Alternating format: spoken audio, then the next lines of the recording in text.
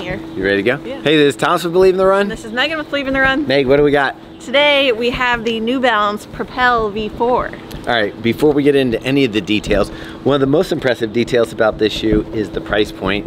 We're talking $110. Yeah, that's pretty good today's day. Yeah, today's day. This shoe is available now, which is incredible. Yeah. So not only is it at a budget price, it's also available right now.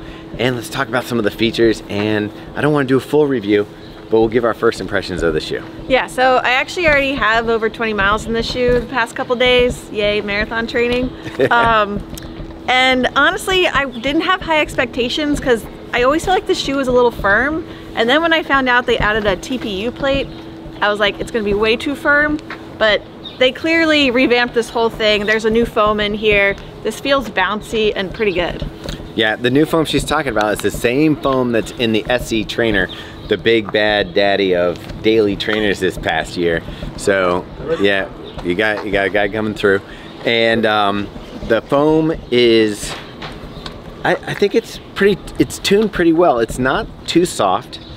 This rubber doesn't help it from getting too soft. You got the TPU plate you were talking about. It just kind of has a nice, kind of a firm but giving feel to it, wouldn't you say? Yeah, I would agree. And then the upper, it's pretty straightforward here. I did have a little bit of heel slippage back here. Thomas didn't seem to have that. I do have a little bit. It's not okay. It's not bothering me, and if I did have it like you're talking about, I would just do the lace lockdown. But I refuse to do that because France just fixed the problem. We don't need to do the secret lacing. The problem is fixed. It's got a lacing thing right here.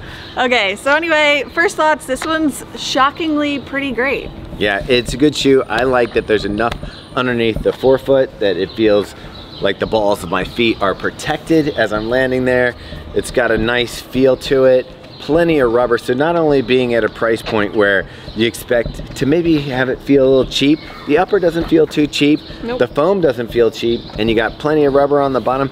This shoe's gonna last. This is like a really good deal for runners. Yeah, and one last note on this is that because of this plate and this slightly firmer foam, I feel like you can pretty much do everything with this. So you can do your daily training and maybe even do some speed work or some faster stuff. Yeah, my run in it, you know, I don't know if I'd say it's a do-it-all shoe. I still would like a little more bounce and pop off the toe, but the new, they actually used a new last in this shoe, and it has a different rocker toe off. It does feel smooth through the stride, and then Megan, you'll show what it's like when you go long and catch it.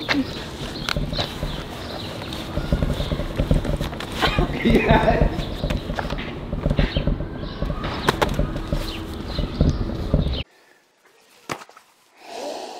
Oh, Yorkshire pudding.